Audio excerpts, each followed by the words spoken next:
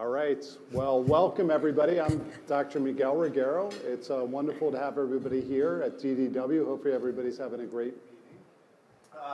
If you're looking for the MASH presentation, stay in this room because this is going to be much more exciting. We're going to talk about IBD and IL-23. Along with my colleagues, who I'm going to introduce in a minute, we certainly will have time for discussion. Please feel free at the end. If you do have questions, we'll go through how to format those, but we would be open for any questions about IL-23 and IBD. So on behalf of CME Outfitters, I would like to welcome and thank you for joining us today for this educational activity called Visualizing the Future, Advances in IL-23 Targeted Therapies in the Treatment of IBD, which you're hearing quite a bit about at this meeting. So today's activity is brought to you by CME Outfitters, who's jointly accredited in providing continuing education for the clinicians worldwide. I just want to make sure we're clicking through. Okay, so follow us on Twitter at CME Outfitters for the upcoming CME opportunities, healthcare news, and more. Just to show in the back, can you guys hear me okay? I just want to make sure. Wave, good, yes, lots of hands flying up. We have about 600 people also online, so I'll wave to our online participants. Thank you for registering and joining us today. This proves to be a great program. So without further ado, I'm Miguel Reguero. I'm chief of the Digestive Disease Institute, professor of medicine at Cleveland Clinic in Cleveland, Ohio. And sitting to my left is Jessica Allegretti, who's the medical director, Infusion Center, director. Don't read all of them, don't read all of them. Everything. Jess, do you want to say hi? Hi, everyone. Happy to be here. And then to her left is Dr. Ed Loftus, the Maxine and Jack Zero Family Professor of Gastroenterology, specifically in IBD at Mayo Clinic. Hello. And then sitting to his left is Angelina Collins. Angelina, welcome as well, a board-certified adult nurse practitioner, inflammatory bowel disease at UC San Diego. We also know that there are a lot of APPs online and in the room, so we think it's important that we have this collaborative effort and presentation between our physicians and our APPs as well. So welcome, Angelina. Thank you. So today we're going to evaluate the role of various pro-inflammatory cytokines in driving inflammation and the pathogenesis of IBD. I'd also like to take the opportunity, you're hearing quite a bit about IBD and cytokines at this meeting, so we're going to break that down a little bit more in detail tonight. We're also going to assess the potential clinical implications of these IL-23s, identify the role of IL-23, Th17 inflammatory axes, and then we are going to start with an audience response. So this is a time where please pick up your iPads. If you haven't already logged in, you will see the questions here. And these are too small for me to read, but these are going to be the top 3. You can actually pick the questions, drag it up in the order of importance for you. Top 3 that you can have at this point. Use the microphones. Yeah. How's that? Better? All right. So just take a minute to top 3 answers here, and then we'll talk about this in a second.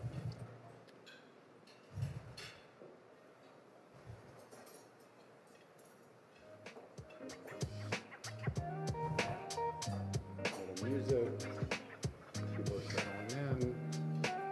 Drag. If you make a mistake, you can't make a mistake dragging up and down. Be curious to hear what people say about this. Access is one of those answers, and maybe our panelists, when we see the responses, can comment as well. All right, so what's the most difficult aspect for patient care? Pick your top 3.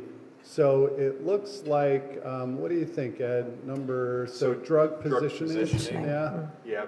So then there's 3 tied for second, right?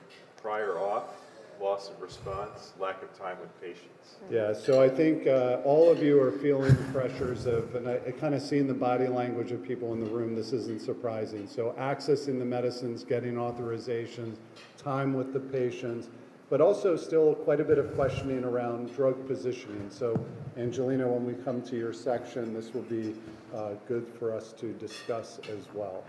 So with that, I am now going to turn it over to Dr. Allegretti, who's going to present the first part of this. And for the AV people who are doing this, we're not quite in sync on our screen, so you have that there. So Jessica, go ahead and tell us about the pathogenesis of IBD. So, hold on, I just want to make sure this is actually the first slide we're supposed to be on. So what we're looking at here is really, my microphone is so much louder than yours. So we're really setting the stage. Again, we're really going to try to give you guys some good background on how these novel mechanisms work so that when you're thinking about which drugs to select, you'll have a better understanding of really what's going on even at the cellular level. And so what you're looking at here is a monocyte, a CD64 positive monocyte that's releasing a lot of cytokines that is essentially activating Th17 cells that's leading to downstream inflammation of the gut. And we're going to go through this process in a little bit more detail. So if we think broadly about IBD pathogenesis, we know it's multifactorial. There are various genes that have been associated with these set of diseases. We know there's environmental factors. The gut microbiome certainly has been implicated. And with regards to immunology, we know that immune dysregulation and skewed lymphocyte populations and altered cytokine production are simply playing a role in the pathogenesis of both ulcerative colitis and Crohn's disease. We know that a lot of these cytokine connections overlap with a lot of immune-mediated diseases, and that's why we see a lot of overlap with regards to the medications that we use. We share a lot with our rheumatology and dermatology colleagues because these pathways overlap. And so we're here to really focus on IL-23. So why target IL-23 in IBD? Well, inhibition of IL-23 decreases mucosal inflammation and improves epithelial barrier integrity. Inhibiting IL-23 suppresses gut inflammation in T-cell-mediated colitis, and anti-IL-23 therapy preserves protective IL-17 gut function.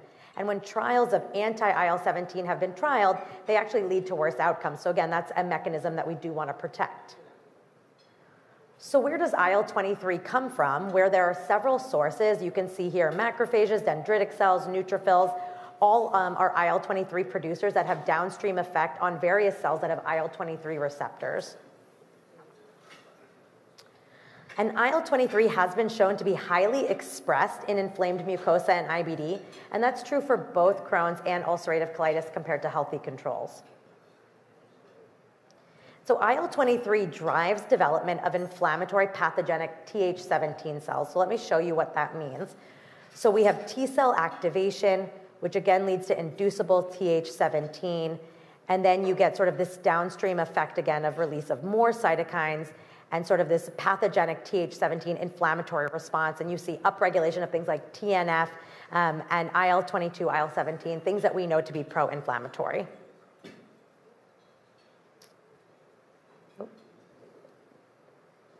Sorry, we're back to an audience response. So the next audience response, so think about this, you probably see in your practice a lot of patients who are on TNF inhibitors, and then over time they actually lose response. I'm going to actually check something. Can you hear me better with this or with this? So use the microphone. Got it. All right. So this question is, which of the following is a potential cause of anti-TNF non-response in patients with inflammatory bowel disease?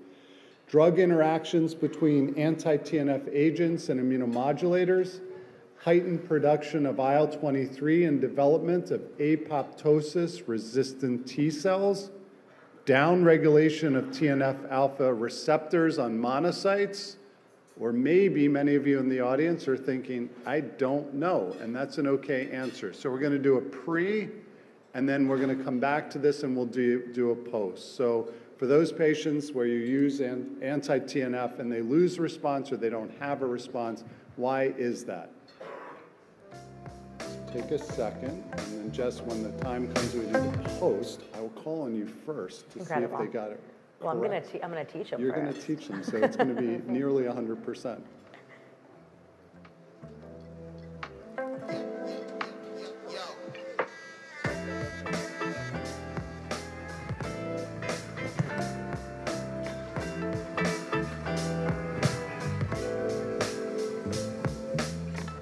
Okay. All right, so let's talk through how we think about this question. So are you guys seeing this? No, not yet. Okay, perfect. So IL-23 mediated resistance to anti-TNF. Anti-TNF responders, when patients respond to anti-TNF, what's happening is there's induction of apoptosis and resolution of inflammation. And so what we're seeing with anti-TNF non-responders is there seems to be an abundance of IL-23 around that actually leads these cells to be resistant to apoptosis. And so what you could imagine if that you had a patient who is not responding to anti-TNF or maybe losing response, perhaps what is happening here is there's an abundance of IL-23. And so you can start to see why we're thinking about anti-IL-23s in combination with anti-TNFs for those who are non-responders or lost response to really boost that signal and increase that induction of apoptosis.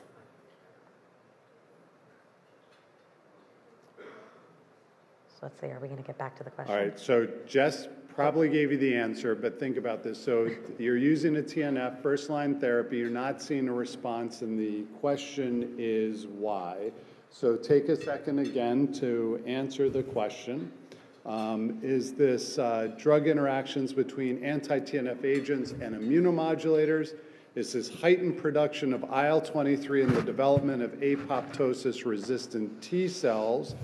Is this downregulation of TNF receptors on monocytes, or do you still not know? So take a minute to answer this. We'll see the responses, and then we'll have a bit of a discussion.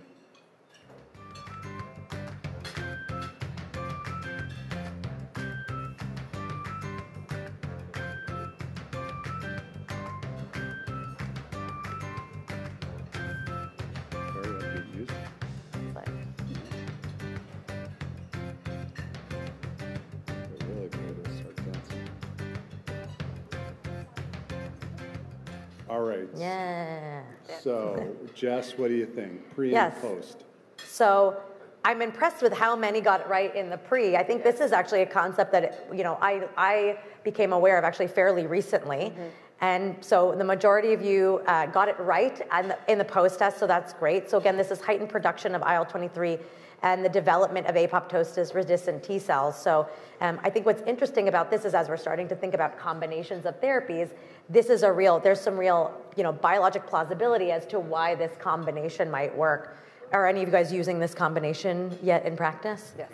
Yeah, and we'll get into that in a little bit. But Ed, I'm curious. Let me ask you a question. So what Jess presented, and I think until recently, just in your practice, forgetting the data, what percentage of patients you start on a TNF inhibitor would you say you're not seeing a response to? So I think, this gets into the whole primary non-response versus secondary, but I think, both in my practice and in trials, I think about a third of patients just don't respond. And then, of course, there's the loss of response over time, which is various mechanisms, but yeah, about a third.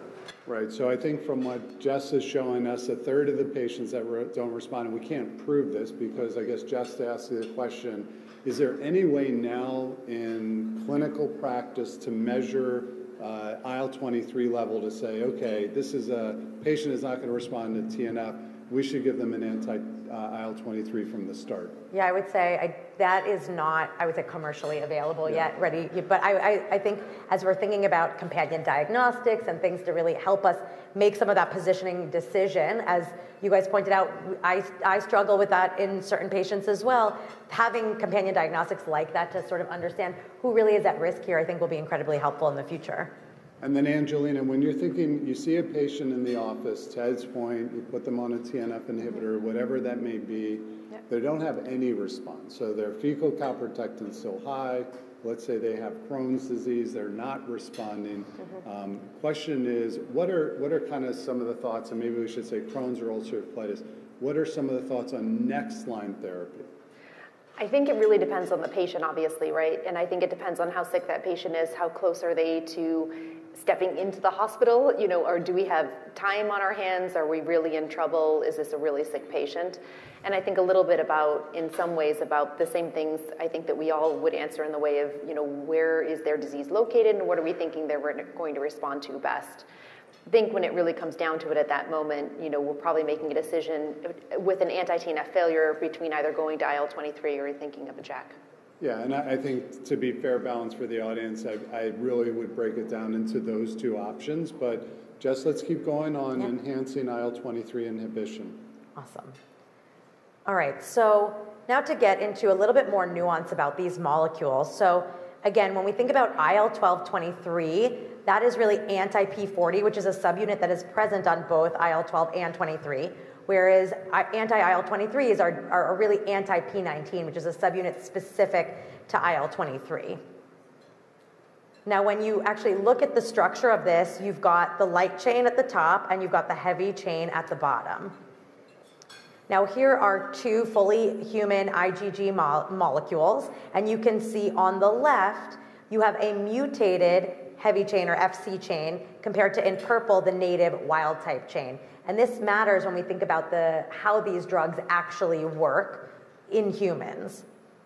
And so if you look here, both of these bind with high affinity IL-23 in the periphery.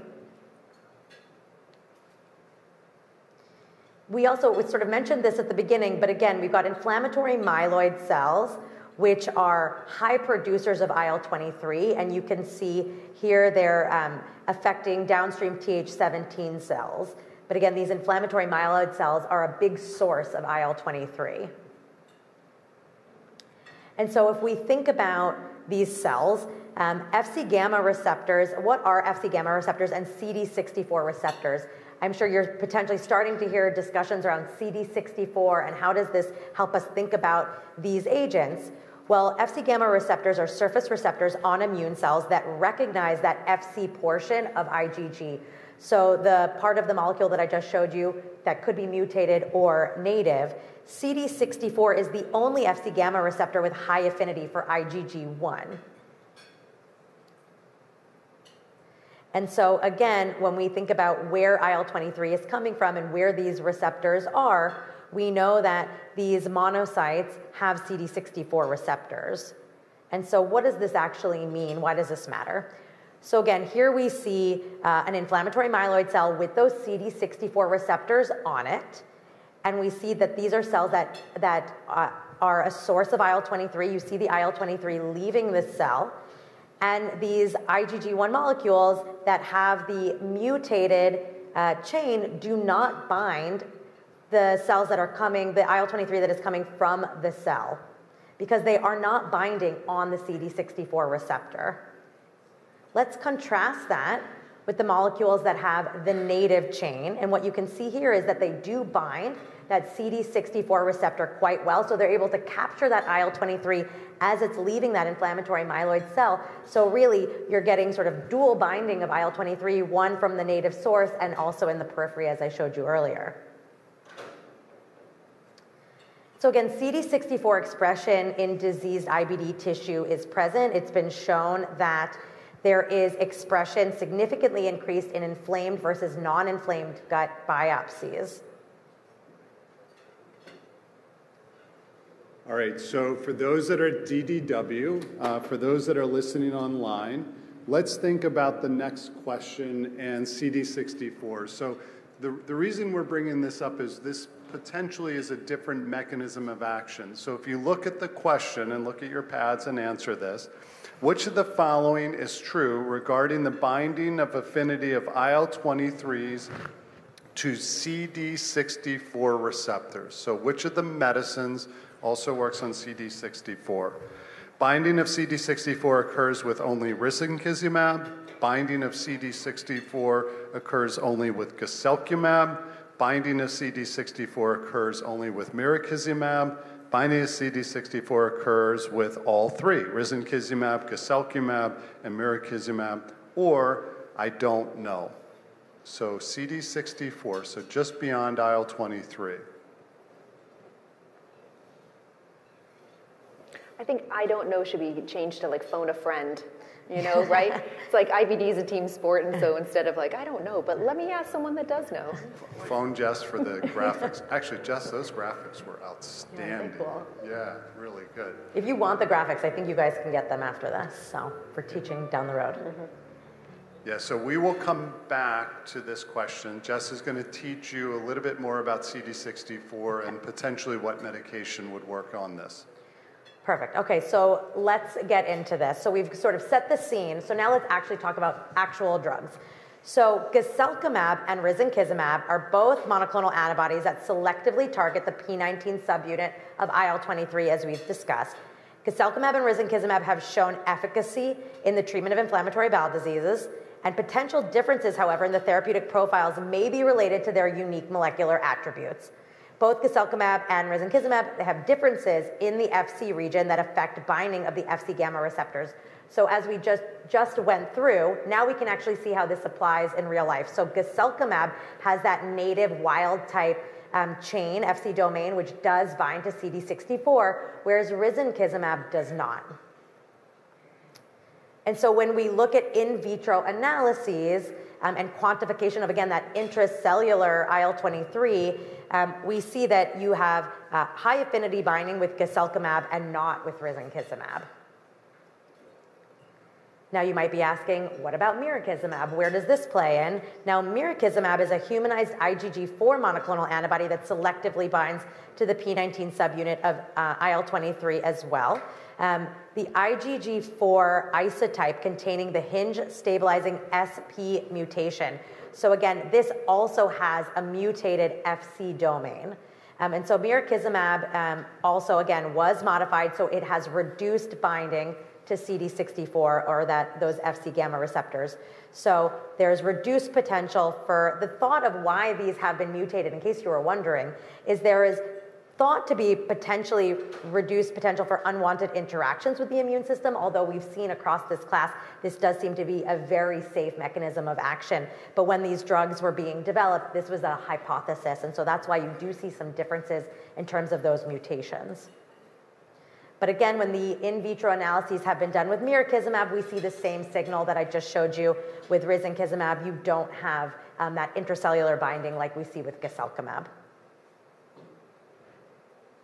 All right, so this is the follow-up to the question, and then I'll call on all three of you, but Jess, I'll start with you when we see the answer. So what would you say? Which of the following is true regarding the binding of affinity to IL-23s to CD64 receptors? So this is talking about the CD64 receptor. Binding of CD64 occurs only with risankizumab A, only with guselkumab B, only with mirikizumab C, or all 3D, and there's still the I don't know at the bottom. And Jess, hopefully you've taught everybody, but the CD64. So music, a couple seconds, and then we'll have a discussion.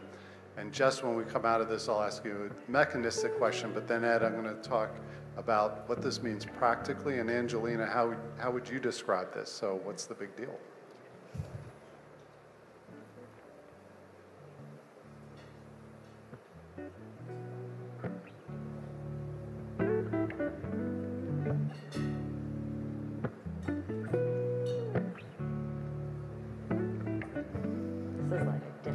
I know, I think it's a little slow. They're really changing it up on us. It's Van Morrison, right? All right. Yes, great.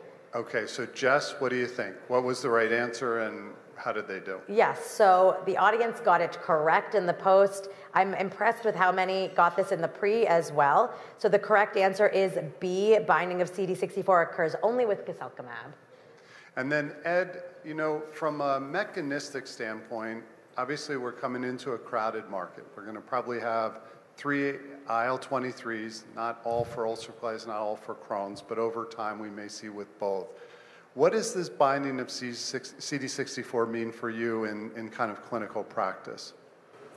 Well, I mean, mechanistically, it might increase the binding of IL-23, but you got to see the data, right? Yeah. Like we have to look at the clinical data and compare. Well, compare across trials and see if there's any signal, if there's any qualitative difference between the results in these trials. And we just have to, I mean, it reminds me a little bit about the old 5-ASA, you know, like show me the data that one is better than the other, and that's what it's going to come down to.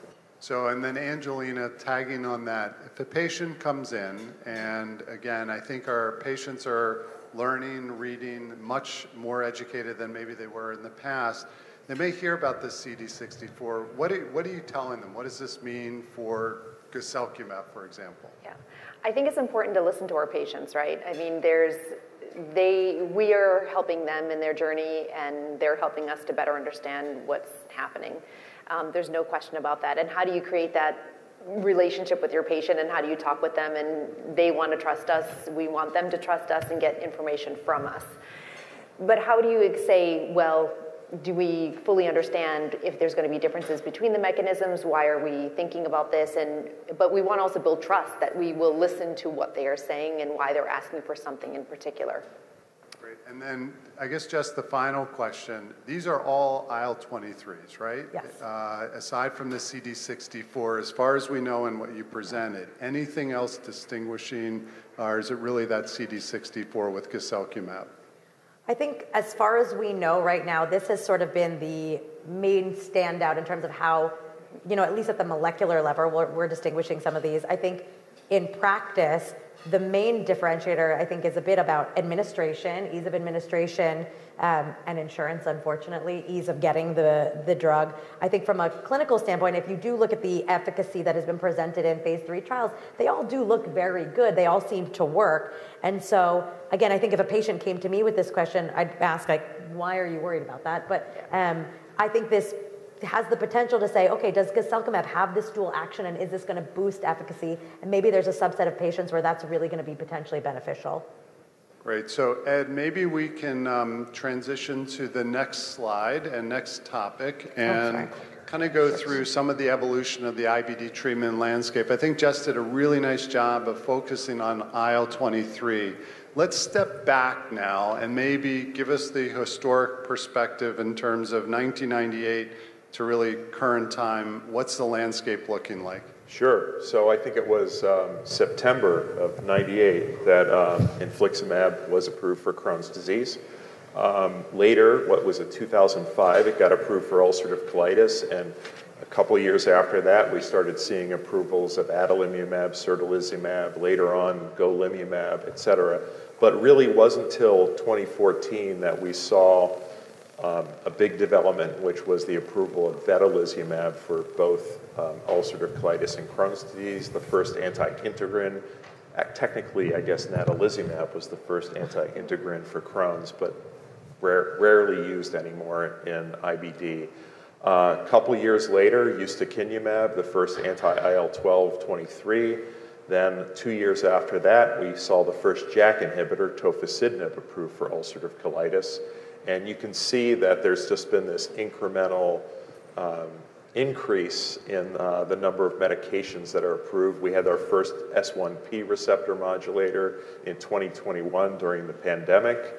2022 was a busy year. We had upadacitinib for ulcerative colitis and risankizumab for CD. So here's our first anti-IL-23 approved for any of the IBD indications. And then last year was also a busy year, right? We had upadacitinib in Crohn's, etrasimod, the second S1P in ulcerative colitis, and then mirikizumab, which is the first anti-IL-23 approved for ulcerative colitis. So we're in the land of anti-IL-23s now, and we suspect that this year, later this year, we're going to see more approvals for anti-IL-23s, and so it'll be a busy year. And then, Ed, before you go on, just go back a slide. So Sure. I know Angelina will go through this, but just for the audience, what are the two IL-23s approved now, and what is their indication, just to clarify that? I know it's on the slide. Yeah, so it's so risankizumab is approved for Crohn's disease, and mirikizumab is approved for ulcerative colitis.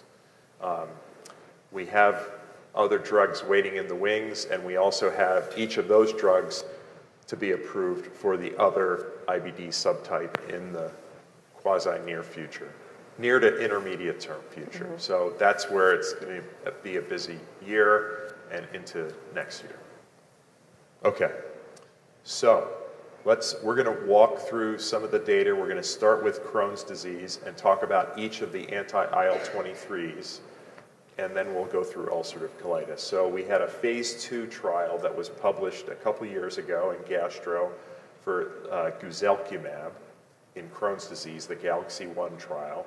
And this was an interesting trial design. It's not a big trial, it's only 50 patients in each arm, but patients were randomized in a 1-to-1-to-1-to-1 fashion to either placebo, 3 different doses of guselkumab, and this was given IV every 4 weeks for 3 doses. So that was either 200, 600, or 1200. And then the 5th arm, which was interesting, was a quasi-comparative arm using ustekinumab, using the standard weight-based induction dose of ustekinumab. And what the trial showed, and the light blue, by the way, is the clinical remission, so I'm going to tend to focus on the remission, not the response here. But what you see is that all 3 guselkumab doses did pretty well. They did significantly better than placebo, and if you look at those deltas, the combined is 53 minus 16, so what is that? That's a 37% delta for induction. That's pretty good. And then compare that to ustekinumab. They're sort of in the ballpark, maybe numerically. Guselkumab's a little bit better, but I think this was important data to show proof of concept that anti-IL-23s work in Crohn's disease. Then we had a follow-on to that, the maintenance arm of these studies, and these patients weren't re-randomized, so by study design, the patients on the lowest dose of guselkumab were randomized to 100 milligrams sub-Q every 8 weeks, and then the higher 2 doses of guselkumab were randomized to a dose that was actually 4 times bigger, right? So it was 200 milligrams every 4 weeks. And you can see that, and then the ustekinumab patients were continued on ustekinumab, the standard dose. The placebo responders stayed on placebo. The placebo non-responders went on ustekinumab. And again, focus on the dark blue bars here, but you can see that the guselkumab all did pretty well. It looked like that maybe the 200 and the 600 did a little bit better, and then ustekinumab was in the ballpark, maybe numerically slightly lower, but again, showing proof of concept. Now, some of you may know that at the late breaker session on Tuesday morning, we're going to see the results of guselkumab phase 3. And that's all I can say about it legally right now, but Tuesday morning, late breaker session, you're going to see the phase 3 data of guselkumab in Crohn's disease. All right, so let's move on to risankizumab. Remember, risankizumab is the first right now and the only drug approved for Crohn's disease and anti-IL-23. So remember, there were 2 induction studies that fed into the maintenance study. Advance was a combination of patients who had failed conventional therapy versus as half and half roughly, and biologic therapy. And you can see that both induction doses were about the same, and they were significantly better than placebo. And then the Motivate induction study was just the biofailures, and you can also see pretty good results there. Both of the induction doses were fairly equivalent, and in the end, it was the 600 milligram induction that got approved. And so then the second part, the clinical responders to the induction were re-randomized. So this is kind of like a maintenance, almost like a withdrawal study. And we'll show you that data. So here's the maintenance data, the fortified trial. This slide's a little confusing, so compare the green bars first. That's the clinical remission, and you can see that for the IV induction only, which is really like the placebo arm, 41% versus 55% and 52% in the risankizumab. And you could say, well, that delta's not big, but I think most of us believe that since all these patients receive drug in induction, and this is a drug with a long half-life and a prolonged pharmacodynamic response, that that induction dose probably blunted some of the differences between the placebo patients and the patients on the two different maintenance doses of risankizumab. And then you could see endoscopic response, maybe a more objective parameter, and then here you can see a bigger difference between the placebo arm and the two doses of risankizumab, about a 25% delta. And so this drug, as I mentioned, is approved for Crohn's disease. Now, at ECHO this year, we got some of the results for mirikizumab in Crohn's disease, and this is the VIVID-1 trial. Now, this is a different kind of a primary endpoint, right? So this is combining a week 12 endpoint with a week 52 endpoint. So the first primary endpoint was this one, which was clinical response by PRO at week 12 and endoscopic response by SESCD at week 52. And you can see that the overall difference was about 29%. When you stratified that difference by whether or not they had failed a biologic, you can see they're fairly equivalent. Like maybe it's a little bit bigger delta in the biologic failures, but the top line numbers are about the same. And you can see here that the induction dose was 900 milligrams every 4 weeks times 3 doses, and then the maintenance dose was 300 milligrams sub-Q every 4 weeks. So that's the first endpoint. The second endpoint was a PRO at week 12 in clinical remission. So here we have 2 clinical endpoints, removing the endoscopic endpoint. And here you can see about a 26% delta overall. And then in the non-biologic failure, the delta is about 21%. And in the biologic failures, interestingly, it's higher. And it's about roughly, 31%. But the top line numbers are very similar. So let's move on to ulcerative colitis. Guselkumab, this is the phase 2 quasar. This is a little confusing because there's a phase 2 quasar and a phase 3 quasar, and we'll talk about that in a second. So in this study, patients were randomized to 2 different doses of guselkumab, IV every 4 weeks times 3 doses, or placebo. And you can see that the green is the clinical remission. I'm going to focus on that. You can see about a 16% delta between drug and placebo, and the combination is very similar. And then going back here, you're going to see at the IBD plenary session tomorrow afternoon the results of quasar phase 3 maintenance. So if you want to see that data tomorrow afternoon at the IBD plenary session. INSPIRE was the risankizumab induction trial in ulcerative colitis. So here, and this was a phase 3 trial.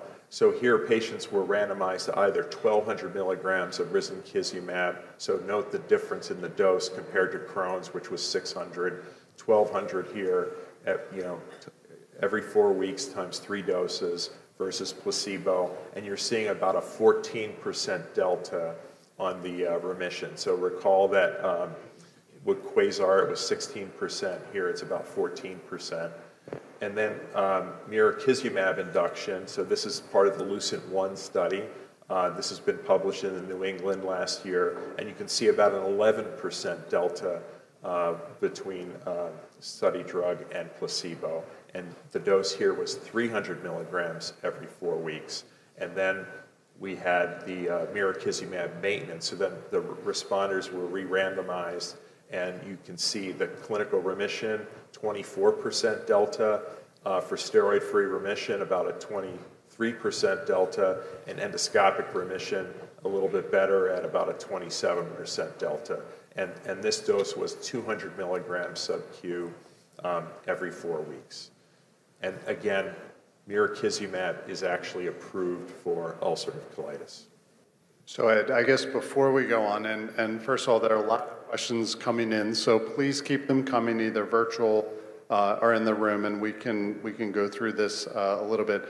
Ed, there are lots of different definitions, and if you need to click back or remind yourself, how is remission defined in Galaxy? So, when we're thinking about comparing across trials, clinical remission in Crohn's, clinical remission in UC, there are oftentimes differences where sometimes it's symptom-based only, sometimes it's symptom and endoscopic.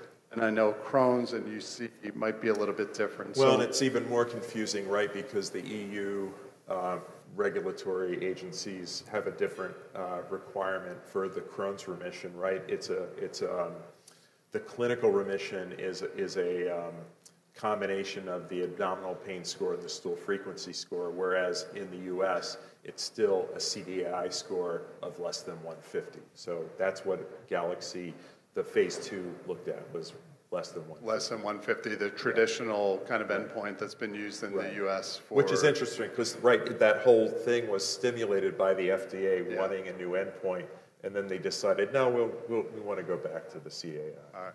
So, Angelina, as you click back through to get back to your slides, I'm going to ask Jess one more question. So from the virtual audience, Jess, is there a difference, and I don't know the answer to this, I don't know if there is an answer, but would there be a difference in response based on a patient's IgG1 level, that is competition for the CD64 binding by other circulating IgG1 antibodies? So kind of an interesting concept.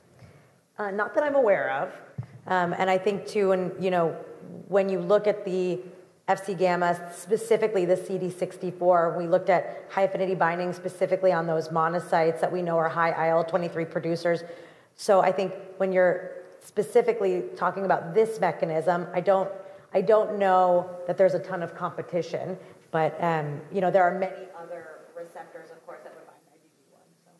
Yeah, and I think the only thing I'll add, and many of you in the room are kind of asking these questions at these meetings, which I think is really good, is the concept of companion diagnostics in a way to have more precision medicine. So for example, to the person that asked the question, if there was a blood level of, say, IgG1 that correlated with better response to a certain therapy, wouldn't it be nice to draw that blood level and say, this is the medicine we will use? We talk about precision medicine. Right now, just as a blanket editorial statement, we don't really have many biomarkers that are reliant in terms of companion diagnostics, but many of these studies and many of these drugs are starting to look at that. So I think the next phase will include these biomarkers and companion diagnostics. And Jess, I agree. I don't think there's anything yet, but we'll see over time. So Angelina, let's take it back for the final section to clinical implications in practice, and then we'll have just a brief discussion, but then we will open it up for other questions, getting a lot that are coming in online. But tell us, maybe step back. How do you put this all together? I always said that my job is to be the translator. So we have these wonderful ideas, and then we have to translate it, and how do we do practice? And I always said I'd love to, that's the job I love. So I actually really appreciated this slide a lot to I would say this slide, this is a combination of both the IBD Stride 2 guidelines and also the Spirit guidelines. But what's nice about this, I would say, is this is meant to keep us honest. This is meant to keep us kind of focused on eyes on the prize, eyes on the goal, on what we are doing for our patients, hopefully every day and all the time. Thinking on the left-hand side, kind of walking across from left to right, if we think now, it's really important. I think it's been really hammered into us that it's really important to take the early therapeutic window of opportunity when a patient is newly diagnosed with Crohn's or ulcerative colitis and apply the right medication at that time. And that concept will hopefully change the entire disease course that we have and prevent all of these long-term complications, dysplasia, cancer, mortality, things that we are dealing with at tertiary IBD care centers. And I think that really helps us. How we do it is everything in the middle, right? Tight monitoring, making sure we're trying to get our patients into clinical remission, thinking about using our biomarkers, for CRP and fecal calprotectin, and really making sure we're looking back to find that there's mucosal healing or at least mucosal response, and optimizing our therapies as well. But the next step is really beyond that is where Spirit came in, and it's really thinking about how do we impact quality of life. Our patients ask us these questions every day in clinical practice all the time. They may not be saying, They may not be saying, am I in endoscopic remission? They may or may not even understand that. How many times have you had patients ask you, what does remission mean? They may not even understand what remission means, and their definition of remission is different than our definition of remission as a provider, as a clinician. And I think that's just, again, keeping us honest about what are we doing and how are we helping to treat our patients and how are we helping them to get them to feel better, right?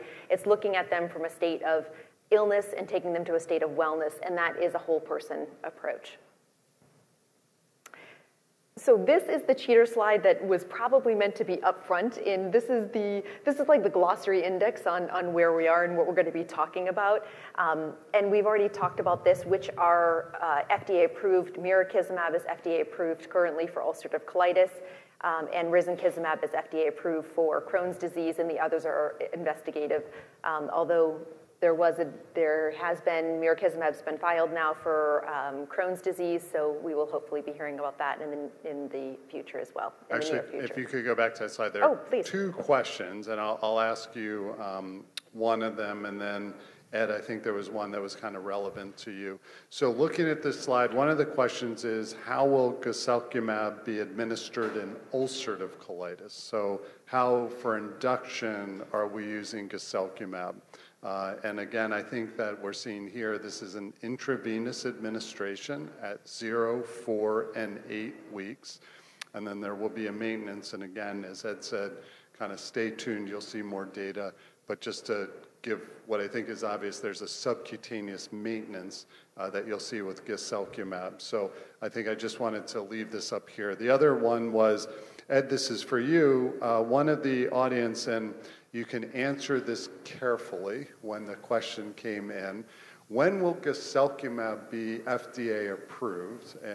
When's a sense? And maybe speak in broad terms, because as Angelina just pointed out, those that have an asterisk on the slide are not currently FDA approved. So really just mirikizumab and risankizumab. But when will guselkumab be FDA approved? Again, don't quote me on this, but I believe it's going to be for at least one of the indications later, like at the end of this year, like the end of the calendar year or sometime in the 4th quarter. But again, I don't want to be quoted on that. And the other thing to note is risankizumab for UC could be approved as early as next month. So there's a lot happening in the field. Yes. Yeah. And the reason we always squirm when we answer these questions is we don't really know, and it's somewhat up to the FDA. So we've seen medicines where we think they're going to be approved in the next 3 months, and then there's a delay longer. But I think that it's fair to say for one of the indications, we think in 2024 we'll see guselkumab approval. So great, thank you. Mm-hmm. Of course. And so now we really touched on this, I think, already. So looking back at Quasar, guselkumab, and ulcerative colitis, the phase 2 study, looking at this, it's important to think in terms of, are the patients, have they been exposed to biologics previously or advanced therapies, and how many have not? So in this case for Quasar, there was a history of inadequate response or intolerance to one or more advanced therapies in 47% of the patients. And I think that really is nice to say almost 50% of the patients, because in clinical practice, what we have to translate is, how are we going to use this in clinical practice, and how does that, is it going to work for our patients? Do we expect it to work in a certain way for biologic naive patients or advanced therapy naive versus those who are experienced? Similarly, when we think in terms of LUCENT-2, this is mirikizumab again, and looking at this now stratified according to biologic or tofacitinib failure status for ulcerative colitis. So on the left-hand side, you have those that are that have been exposed to mirikizumab, and you can see, really, I was struck by the same thing you'd mentioned previously, is that the deltas are really, the delta looks a little bit better for the biologic tofa failure on the left-hand side when it comes to clinical remission. On the endoscopic remission side, there really is no difference primarily in delta. There's about a 30% difference in delta between those who are biologic or tofa naive versus failure, and I think that's kind of an interesting concept of what we're seeing. When it comes to INSPIRE, this is now risankizumab endpoints. The terminology is different, but the concept is the same. This is non-advanced versus advanced therapy, inadequate response for ulcerative colitis. So looking at this again, but what you're really, what you're seeing now is this is clinical remission at week 12, so you're not seeing response, you're only seeing remission. And when you look across these, you always, as we change the studies to the point, changing the studies, you might be changing endpoints. So sometimes it's really hard to think in terms of how do these compare apples to apples, because we're showing that this is being shown a little bit differently. But this is the same, this is still clinical remission at week 12 here.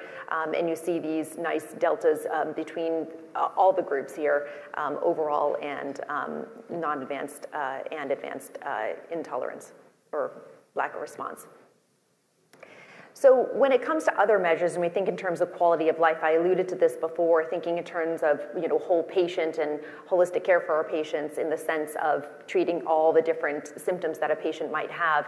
I thought it was really interesting and nice to actually see these other pieces of clinical data, thinking in terms of fatigue, and how are we helping our patients to get past this, because this is a big problem that our patients bring up with us quite often, that they're very tired. And what's interesting looking at guselkumab here is that in the trial they were looking at patients, and as they're doing their patient diaries, they were seeing from baseline to treatment, and you can see overall, if you look just at the bottom row, what you'll see is the overall, and then it's broken out between non-advanced therapy inadequate responders and advanced therapy inadequate responders. And you'll see this really impressive, I think, improvement in fatigue scores across the board. So our patients are feeling better, maybe not surprisingly when we're better controlling probably inflammation as well, but that's one component to it.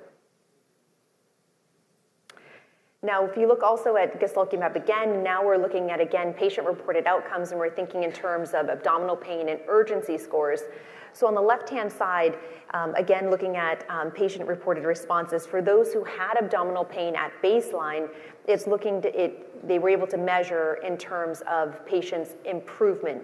So on the left-hand side, you have clinically meaningful improvement of abdominal pain for patients who had abdominal pain at baseline. 52% improvement there for about a 19% delta against placebo. And then next to that, you have resolution, complete resolution of abdominal pain in patients that did have abdominal pain at baseline.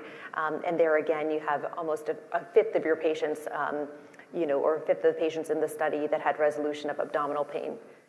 And bowel urgency has gotten a lot of airtime, which is kind of fantastic in a lot of ways, because our patients do mention this to us, or maybe they're actually not mentioning it to us and they're embarrassed to mention it to us, but it's nice to bring this to the forethought and have these conversations about urgency.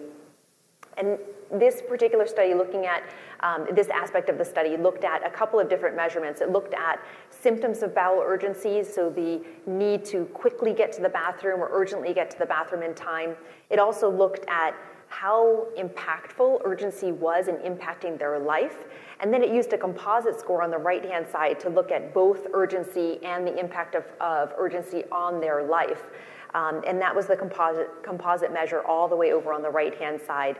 And looking at patients treated with guselkumab, almost 20% of those patients were really seeing a nice reduction in their urgency scores, which again, seeing these deltas, I think, and understanding what an improvement this can make on people's day-to-day life. And this is what keeps patients home. This is what prevents them from socializing, from going out, from being able to participate. Bowel urgency is really one of the most troubling symptoms. Risankizumab did something even more. When I looked at this for the first time, I was like, this is a lot of endpoints. But I think what's great about this is just being able to have these ideas that these endpoints are possible, and the clinical trials can include these important endpoints where it comes to abdominal pain, urgency, tenesmus. You can read across the board, and the ones to look at are really those with the stars after them, or those that are clinically significant. And so even if you just kind of glance across at the bottom, you see comprehensive symptom resolution, which is the scoring of all of these composites together, and you'll see how there's this improvement between the groups of those treated with an IL-23 and those that were treated with placebo. And there again, I think the overall impact that we can have in many important areas for our patients is really welcoming. And then what about fatigue when it comes, this is fatigue now and bowel urgency again with the mirikizumab trial. This is going back to VIVID-1, and this is looking for Crohn's disease, so it's kind of switching gears a little bit. This here is looking at the FACIT fatigue score, and what's different about this that when you look at this is a higher score is actually equivalent to an improvement in quality of life. So it's different than what we might somewhat think, and you'd think of a higher number as being, you know, worsening situation. That's not the case here. So the higher number actually meant that there was improvement, there was a greater improvement in patients treated with mirikizumab compared to those that were treated with placebo on the left-hand side. And then your urgency score is using the urgency numerical rating score, which actually looked at, specifically looking at urgency, not just as a yes-no binary answer, which might be how we ask our patients in practice, that we say, are you having urgency, yes or no? That this actually used a numerical rating scale for patients to really tell us the severity in which they were having urgency, and you can actually see the reduction over time as well within the MIRI trial. And again, I think it's kind of helpful just to see these quality of life endpoints that can really, you know, again, help our patients. Great. So before we get into a bit of a panel discussion and answer this question, we're getting a lot of questions on positioning. So for Jessica, Ed, Angelina, just think about how you'd answer this. When would you use IL-23 first? That's kind of a question that's coming up. But a lot of people are asking about combination therapy, and just to redefine that, I think the historic perspective on combination therapy was in the TNF era with combination of immunomodulators, azathioprine, 6-MP. I think that's evolved in our understanding now when we refer to combination therapy is really a combination of two advanced therapies. So what I'd like to do, because there are so many questions, is I only have 3 or 4 more slides, and then we're going to stop, and we're going to have a discussion, go through as many questions as possible. For those in the room, feel free to raise your hand, stand up. A mic can come around, or if you speak loudly enough, we can repeat the question. But the considerations for combination therapy have now really evolved into what we would consider independent MOAs, mechanism of action. So drug A and drug B work through 2 different mechanisms.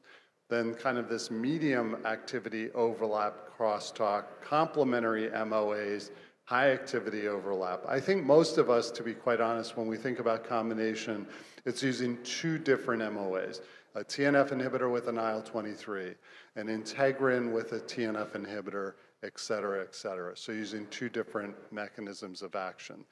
And there are a number of combination trials. In fact, at this DDW, there are some studies that you'll see in the next day or 2 in combinations. But just to give you some example, there are several studies looking at the combination of IL-23 and TNF. And maybe in our discussion, we'll each kind of give our anecdotal experience with which medicines would we combine, which would we not, and look at that. But Vega and the 2 duet studies in CD and UC really are looking at this. And then there is a study that's already been reported out, the anti-integrin, anti-TNF methotrexate, the Explorer study. And just to give you the punchline up front, I think we're going to see this from all. When we combine different mechanisms of actions, we are probably going to see higher rates of efficacy in combination of these therapies. The question will come up is, can we get this FDA approved? Can we get this actually approved by the insurance? So this is the Vega study, and Angelina, there was going to be a question for you about combining TNF and guselkumab, so I figured we would just go ahead and show that there is a study called Vega looking at golimumab compared to guselkumab as 2 separate arms, and then you can see at the bottom a combination arm of golimumab and guselkumab. And then you can see that these then, after the induction phase, essentially go to a maintenance monotherapy phase. And just to give you my editorial comment, when I talk to insurance companies about today getting 2 medicines, different mechanism of action combined, I actually ask them for 6 months. So usually I'm adding on a second therapy. Interestingly, this is kind of what's being done here, using 2 medicines together for a period of time and then de-escalating to monotherapy. So how did this look? And I think numerically, if you look from left to right, combination therapy, golimumab and guselkumab on the left, and then the golimumab monotherapy in the middle, guselkumab on the right, and the two separate bars for each are different time points, week 12 and week 38. And I think what you can see here is that the combination therapy has the highest in terms of efficacy. And again, we'll need more data over time, but this is pretty promising. So how do we translate all of this now into clinical practice? So maybe this is where we have time to go through your questions. I'll start to read them off here, but as we go through these, if you want to raise your hand or if you do want to stand up, please shout out and we'll call on you. So Jess, maybe I'll start with you because this is an insurance question, and I think we've all fielded these before. So I've kind of given you my editorial prelude, but how do you think insurances will react to the concept of combination? And then the comment that was made is, although there are benefits, the person writing this said they have a hard time imagining insurance companies are going to approve this. So where are we today? What's been your experience, and then maybe the future? Yeah, I think you are right to be skeptical about that experience because it is still challenging. I think as of today, this is something that we are all doing, but I think we're finding ways to sort of work within the system. I think I'm going to use the 6 months. I learned that from you at this meeting. I think often what I do is, well, there's two strategies, right? You have to think you're probably going to have better luck pairing something that's oral or sub-Q with something that's IV, because those go through two different arms of the insurance company, as opposed to say 2 IVs. And so often you can get through IV induction and then sort of decide which one you're going to peel off. Sometimes if you're not prescribing both, perhaps the patient also has concurrent psoriasis or joint arthralgias. You can partner with a rheumatologist or a dermatologist.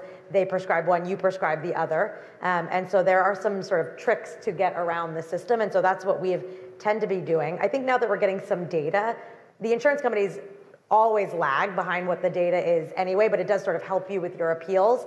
But I think what we're starting to see is potentially down the road, some of these might be one agent in combination with each other, so it'll only be one approval. And I think that's ultimately where this field is going. Yeah, and I'll comment on that. There are co-formulations that are being developed. We didn't present that tonight, and we don't have data yet, but what that means is, and what Jess is saying is correct, imagine 2 agents combined as one IV, or 2 agents combined as one sub-Q, or 2 agents combined as one pill. So it's coming as one administered medication. Once that's regulatory approved, then I think that will unlock the potential for these combination approaches. I guess, Ed, maybe I'll ask a question a bit differently because there are a number on combinations. What 2 medicines today are you not recommending combination, and any tricks you're using for insurance? Probably the one combination I haven't used is a JAK with a TNF, but pretty much every other permutation I've done. Like we'll do JAKs and IL-23 or IL-12-23. We'll do anti-integrin with a TNF. We'll do anti-integrin with an interleukin. I've done interleukin with a TNF. So all those permutations I've done. And so get back to the insurance approval. Now that we're actually seeing like systematic reviews come out about combining therapies, that gives you a little bit of extra leverage. And just like Dr. Allegretti alluded to, if you can quote a paper, that gets you a long way in battling the insurance company. Yeah. You usually need 2 sources for we are fortunate enough at UC San Diego, we have pharmacists embedded in our practice. So we've been using combination therapy for about 5 years and combination advanced therapies for about that long. And that is all these same tricks are the same ways to get them approved, but 2 papers that usually is what we need.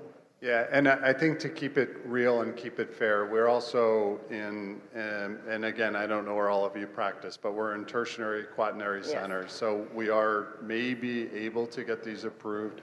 However, even with that, I will tell you many times we will get pushback from the insurance company.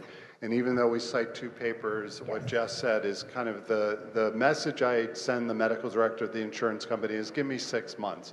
This is usually a patient who's actually been through a couple of therapies already. And if the medical director hears, look, after 6 months, if they're not responding, we're not going to keep them on combination. There is a cost to this. I don't want to underestimate that, so I think we also need to be sensitive to that. Angelina, a question that came up, nothing to do with IL-23s. Where are you positioning vedolizumab? Where do you use vedolizumab, maybe in both ulcerative colitis and Crohn's? How are you using that? Where are you positioning that? Yep. It's a great question. All the questions about positioning are always great. And it's great to hear everyone's responses too, because we learn. For ulcerative colitis, we're using it a lot for our moderate ulcerative colitis patient. I think it's a first-line therapy is a very helpful place to use it. And I think we have a lot of experience there, and I think that works well. In patients also with some comorbidities where you really are thinking in terms of, I would say efficacy still, sometimes I really get hung up on this efficacy versus safety conversation and like we're placing so much emphasis on safety, but you have to control the disease, right? Like it's just, you have to control the disease, and making a decision about a safer medication isn't necessarily not promoting safer outcomes if the drug is not controlling the disease and if the disease is still out of control. So I think I just always want to highlight that piece of the puzzle because I think it's worth saying when we get this opportunity up here. And in Crohn's disease, I think probably preferentially, we are using it a bit in Crohn's disease. I'm probably preferential for Crohn's colitis in some ways, before an anti-TNF if that's the route that we need to take. Yeah, I think globally, Vedo, I would use, if you use it first line, certainly for ulcerative colitis, maybe more preferential for Crohn's of the colon. However, there are data that it works on small bowel Crohn's. Yep. Jess, I'm going to ask you a question about safety of IL-23, and then Ed, just to start thinking about this, what about the combination of GLP-1 and an IL-23 in patients who have metabolic syndromes or obesity? So I'll let you kind of ponder that. But Jess, we didn't, the question specifically is the safety of guselkumab, but then there were some others about IL-23s. Maybe as you think about IL-23s, what's the safety profile? How's that looking? Yeah, I would say excellent. I think Vedo has always been sort of touted as the safest advanced therapy, but I think when we look at this class, I think it's right in line with vedolizumab. I think it's incredibly safe. We're not seeing any major safety signals really from any of the programs. So I think across the board, they all look to be quite good. So I have there are no populations to which I would avoid these agents. Yeah, and I think to say this a different way, we're not seeing the boxed warnings. We're not seeing the blood clots, the MACE, the opportunistic infections, the malignancies. It seems to be a very clean class. It's not free. It's not 0%. I would never tell a patient that, but generally we're seeing good safety. So there are a lot of, I know at this DDW, there's a lot on obesity, the obesity medicines. Obviously, every day we're hearing more and more. But there is a concept in patients who are obese that maybe they're going to be more refractory to therapies. Maybe it's the adipocytes and TNF. But how are you thinking about, I know at Mayo you're probably seeing patients who are on GLPs and on an IL-23 or therapy. Kind of talk us through your thoughts today. Right, so you already alluded to it. There's pretty emerging data that the higher your visceral abdominal fat, the less likely you are to respond to advanced therapies. And there's also this observation, obese patients often have a high CRP regardless of the status of their IBD. Anecdotally, I've seen some interesting observations where patient, like the only thing you've done is put them on a GLP agonist and all of a sudden their CRP goes from like 37 to 7. Literally saw one last week. I have no concerns about using those in combination. And so actually one of my younger colleagues, Amanda Johnson, has done some studies that we actually have a protocol with the surgeons between step 1 and step 2 of an IPAA to put patients on a GLP-1 to try to get them to lose weight to optimize them for surgery. So Yeah, I think probably, actually by show of hands, who have patients on GLP-1s at all have you seen in your practice? Not that you're prescribing it, but so we're seeing hands are going up. I mean, I think this is something we're going to see more and more. The other concept is there may be benefit on GI function. I'm not necessarily saying inflammation, although there's some question about that with the GLP-1s. But there is also a motility effect, so there may be some patients who are having that response as well. Angelina, S1P, where do you position that? And then Jess, I'm going to ask you the common question of sequencing for Crohn's and sequencing for ulcerative colitis.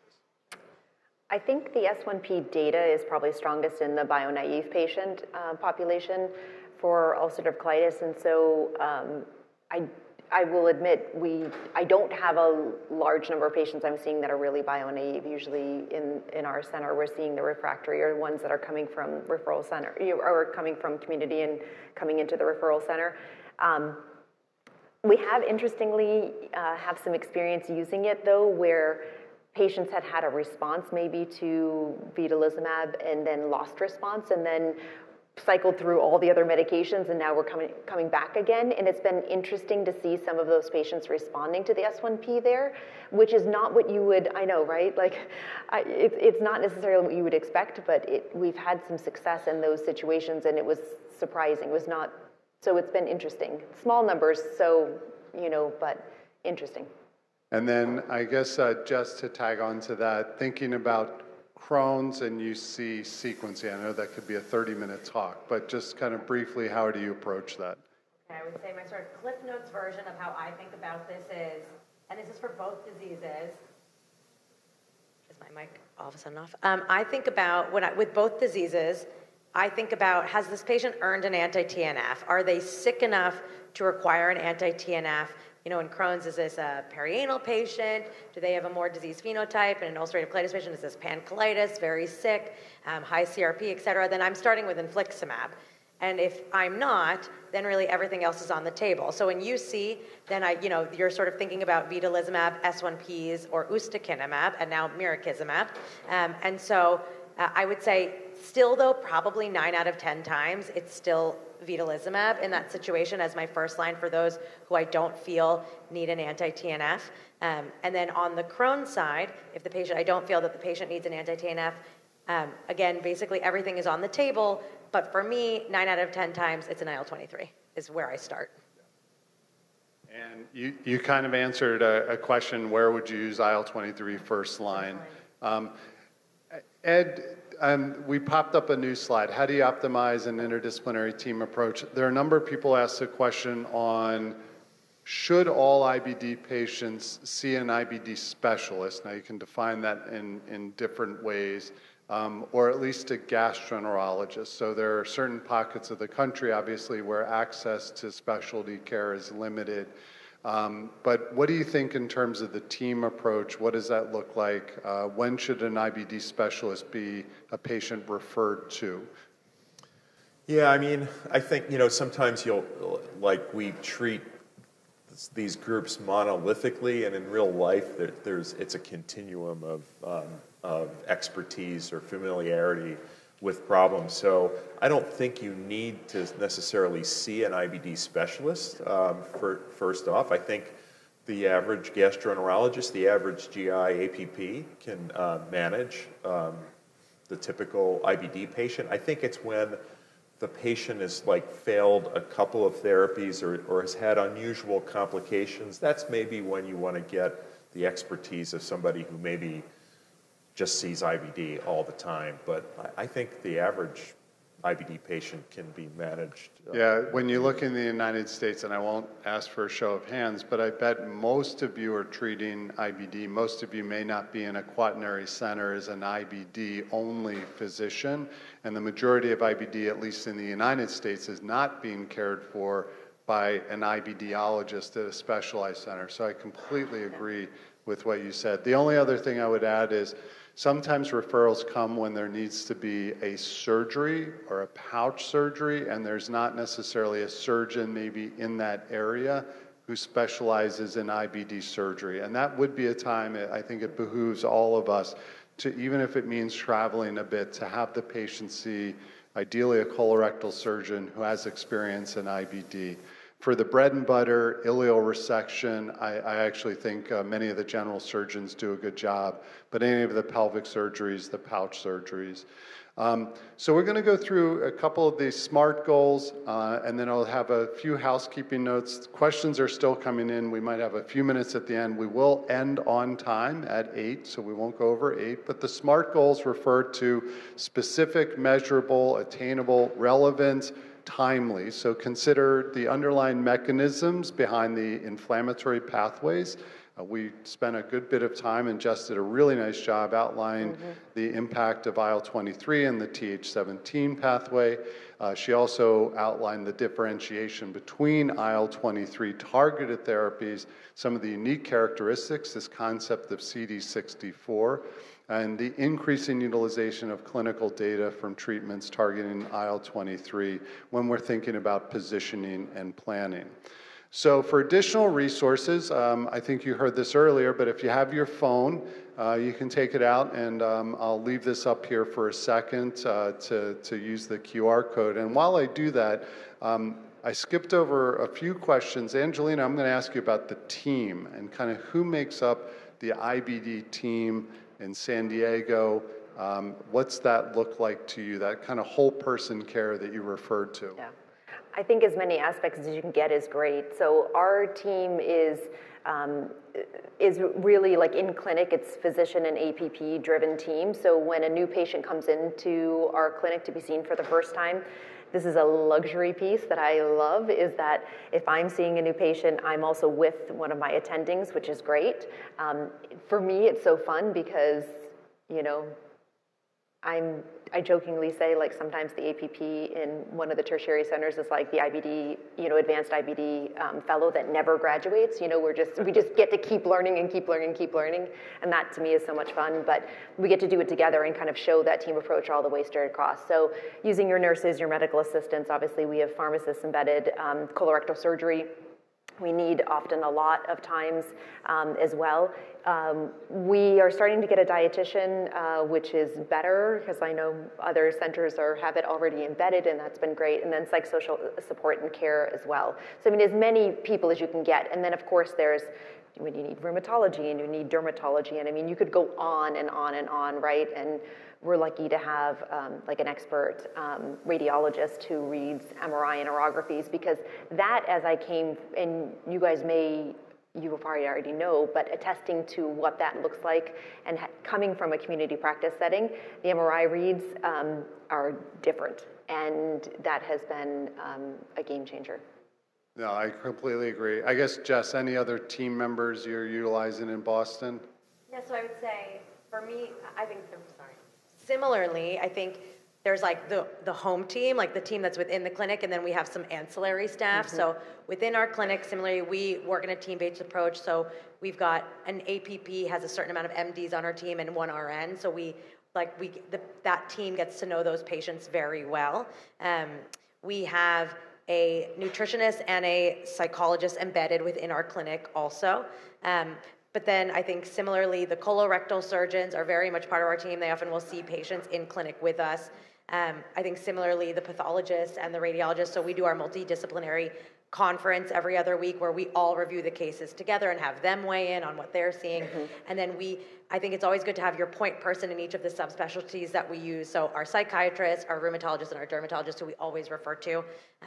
And so those are sort of our ancillary team members. Yeah, and I think coming back to the question earlier, when to refer into a quaternary center, also there are times when it may be that, again, in the community, these teams may not be practical. And then the question is working with regional sites. So the QR code, like I said, will also unlock that 3D digital information. The Gastroenterology Hub, there are free resources. So this is www.cmeoutfitters.com. And then to request and collect credit. So this actually, if you're in person, it's on the left-hand side. So please take another second to take out your phone. In person on the left-hand side, the QR code to collect credit. On the right-hand side, for those that are listening in virtually. On the right-hand side is the QR code. Ed, while people do that, and maybe in the last few minutes we'll have a couple questions, but anybody else on your team at Mayo Clinic? No, I think that that pretty much covers it. I think that the key is to have, like Jessica said, is to have go-to people, and especially like you said, phone a friend. So you can just get on the phone or text them. We now have like a chat thing in our Epic, and so you can, chat people up and say, hey, I got this situation. What do you think? So it's just like having that network of people. So even if it's not like a formal team, create your own team from your, colleagues in other specialties. All right, rapid fire questions. Jess, IL-23 in elderly, let's say over the age of 65, any concerns? No. Okay. Ed, in terms of IL-23 rapidity of onset, is it fast? What are you seeing in your practice? I'd say it's pretty fast. I don't know, is it as fast as a JAK? I'm not sure, but it's pretty fast. So I think it's not an issue. Let's put it that way. And then Angelina, combining, I think you kind of said this already, there are a couple of questions on combining IL-23 with oral small molecules, so S1Ps or JAK inhibitors. Any concern with either? No. Okay. And I think that's a take-home message is IL-23 probably, I think we all agree, we could combine. Ed, I do it, what you said. I have not used a TNF with a JAK inhibitor. That's the one combination I worry about. Question came up, Jess, I'll ask you this. Patients being treated with IL-23 for their psoriasis, doing exceptionally well, but the patient actually then developed ulcerative colitis. How would you manage? Would you take them off the IL-23, use something else, or would you add something for their ulcerative colitis? I think it's a good question. One, I'd look at the dosing. So they often dose differently in derm than we do. So there might be the ability to dose optimize and see if you can sort of recapture in that patient. But I would say if that didn't work, then I would potentially... It's a good question. I think depending on how severe the ulcerative colitis is, and if this is their first agent, I'd probably work with the dermatologist to think about, there are many other agents that would potentially cover both. So I would probably consider switching if their ulcerative colitis was really not getting well controlled before I jumped into combination therapy. Yeah, so Ed, with you, would you use would you add on to the IL-23 or would you switch to something else and try to get both controlled? No, I'd probably add on. What would you add? Yeah, what would you add? You could add Vito. Mm-hmm. All right, if a patient... What about reinducing? I mean, we didn't really, I think it's just an add-on to what Jess is already saying too. Jessica's already saying. So dose optimize, but then think even if they're already just on maintenance dose, do the reinduction, the UC induction dosing, and then you go, and then you see how they do at that point, because that's only a couple more weeks. Great. One thing we didn't talk about were levels. Oh, Ed, why are you bringing this up? All right, we'll just stop. No, go ahead. Do we need to talk about levels? So we need to talk about levels for IL-23s, and we don't know. Right, there is one lab in the U.S. that has risankizumab levels now. Is it at Mayo Clinic? Yeah, it is. All right, so. quick yes, no, be honest in answering this. No. Do you use levels with IL-23? No. Okay. No. Do you use levels with TNF inhibitors? Yes. Yes, infliximab and probably adalimumab. Do you use levels with Vito? No. I used to, but I'm not as much anymore. You're just dose optimizing. Yeah. Are there any levels currently for JAK inhibitors? No. All right, so. That was a trick question. That was a trick question. That was a trick question. Final question that comes up quite a bit since we're on IL-23, and there are a number that I didn't get to that have the same theme. Patients on IL-12-23 ultimately loses response or does not respond. I'll ask Jess the question first. Patient does not respond at all to IL-12-23. Would you use an IL-23? I would say the answer is potentially.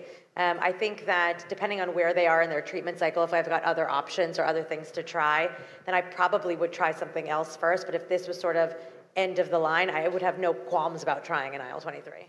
And then Angelina, if a patient loses response, they've done okay with an IL-12/23, would you use IL-23? Absolutely. Yeah, so no problems.